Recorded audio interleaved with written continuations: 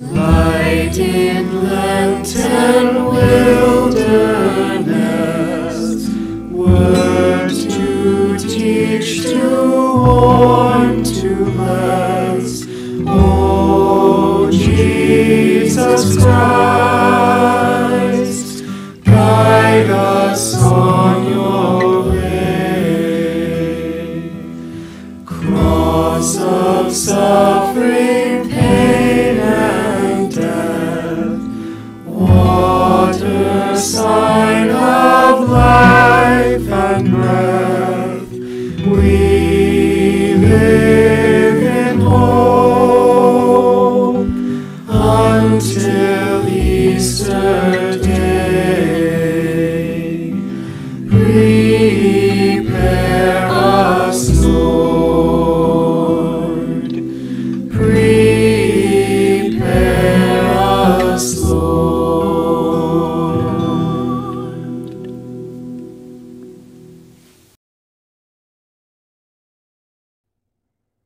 The Lord be with you.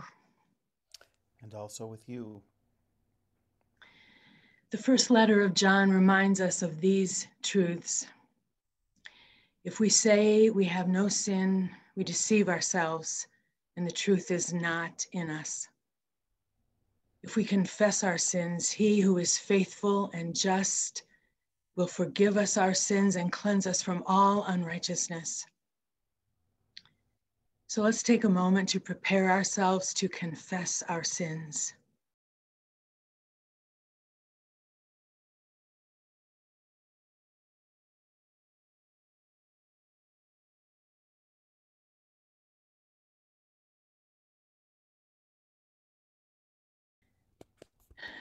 And now let's pray aloud together.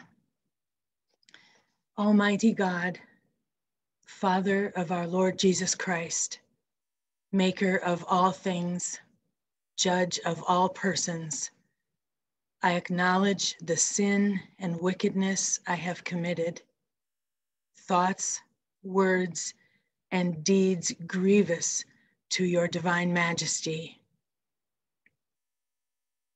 I sincerely repent.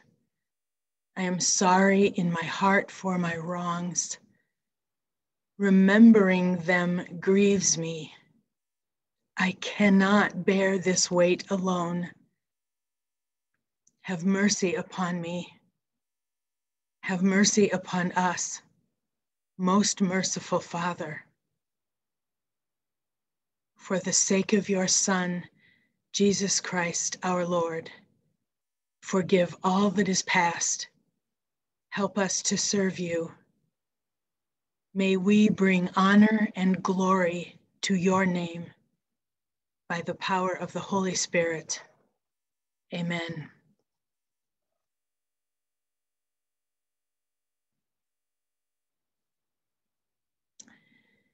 As far as the east is from the west, so far does God remove our transgressions from us. As a father has compassion for his children, so the Lord has compassion for those who fear him. For he remembers how we were made. He remembers that we are dust.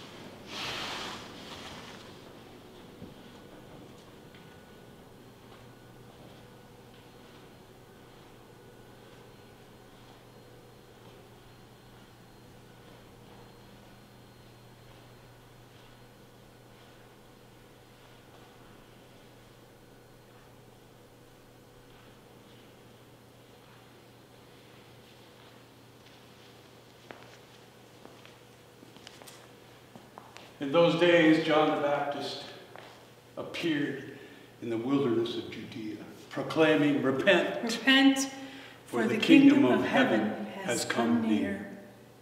This is the one of whom the prophet Isaiah spoke when he said, "The voice of one crying in the wilderness, prepare the way of the Lord, make his paths straight."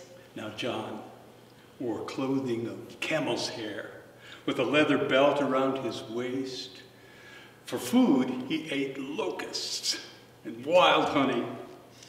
And the people of Jerusalem and all Judea were going out to him, and all the region along the Jordan, and they were baptized by him in the river Jordan, confessing their sins. When John saw that many Pharisees and Sadducees were coming to be baptized, he said to them, "You brood of vipers, who warned you to flee the wrath to come?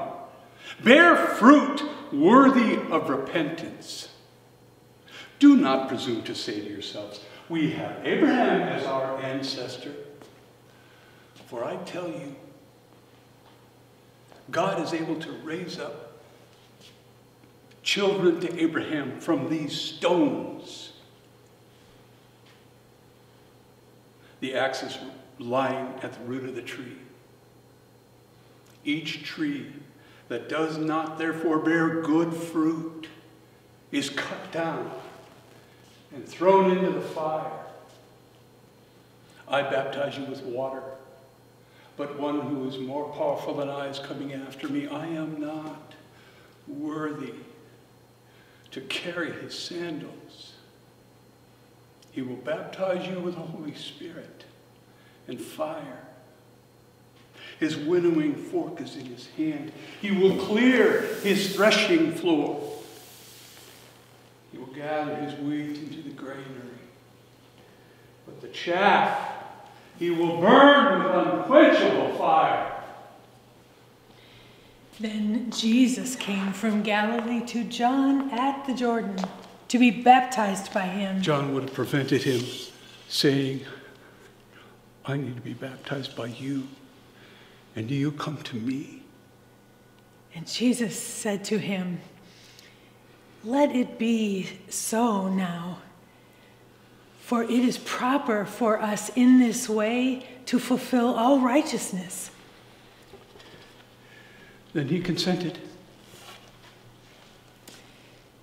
And when Jesus was baptized, just as he came up out of the water, suddenly the heavens were opened to him, and he saw the Spirit of the Lord descending like a dove and alighting on him, and a voice from heaven saying, "This is my Son, the beloved, with whom I am well pleased." Then Jesus was led up by the Spirit into the wilderness to be tempted by the devil. He fasted for 40 days and 40 nights. Afterwards, he was famished. The tempter came and said to him, "If you are the Son of God, command these stones to become loaves of bread." And he answered him, "It is written, one does not live by bread alone, but by every word that comes from the mouth of God." Then the devil took him to the holy city and placed him on the pinnacle of the temple, saying to him, "If you are the Son of God, throw yourself down, for it is written, He will command his angels concerning you, and on their hands they will bear you up, so that you will not dash your foot against a stone." Jesus said to him, "Again it is written, do not put the Lord your God to the test." Again, he took him to a very high mountain and showed him all the kingdoms of this world and their splendor, and said to him, "All these things I will give to you if you will fall down and worship me.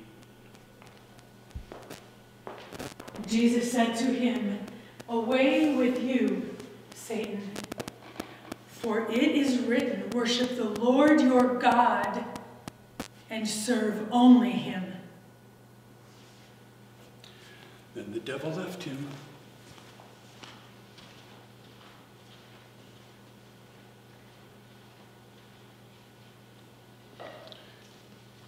And suddenly, angels came and waited on him.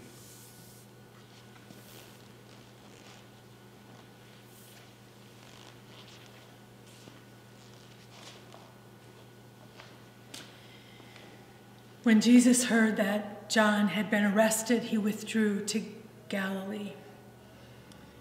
He left Nazareth and made a home for himself in Capernaum by the sea, in the territory of Zebulun and Naphtali.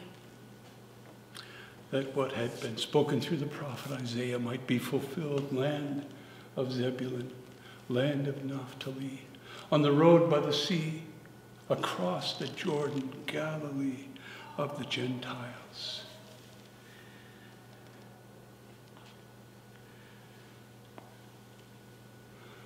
The people who walked in darkness have seen a great light. For those who sat in the region and shadow of death, light has dawned.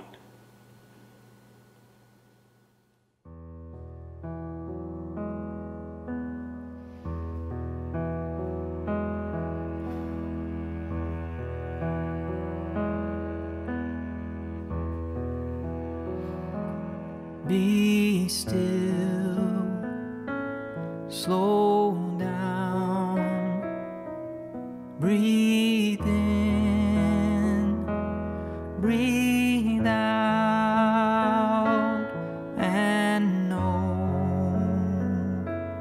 that I am God.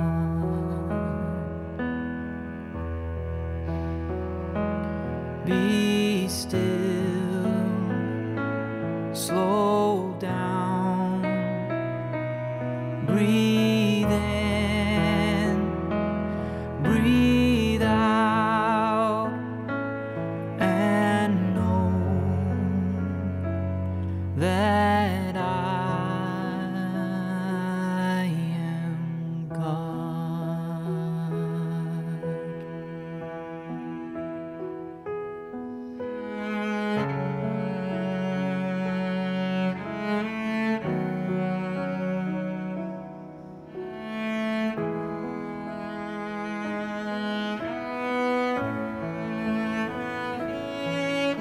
From that time, Jesus began to proclaim, "Repent, Repent, for the kingdom of heaven has come near." Be still, slow down, breathe in, breathe out, and know that I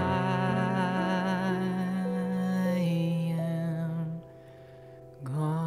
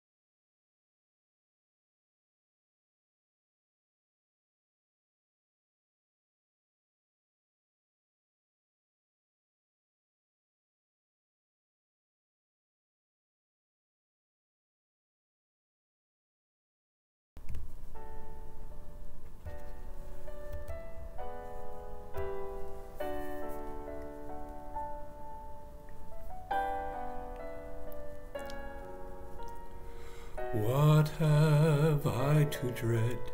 What have I to fear? Leaning on the everlasting arms, I have blessed peace with my Lord so near.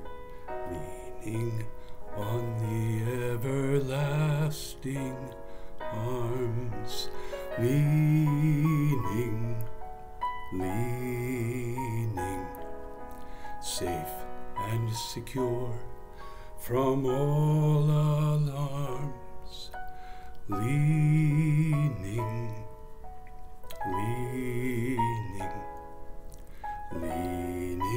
on the everlasting arms.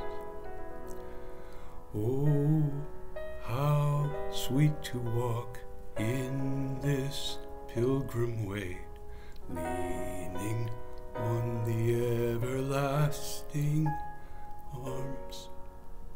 Oh, how bright the path grows from day to day, leaning on the everlasting arms, leaning,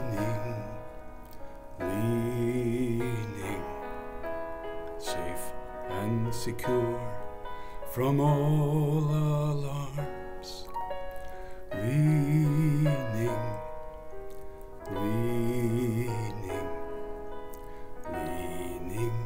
on the everlasting arms.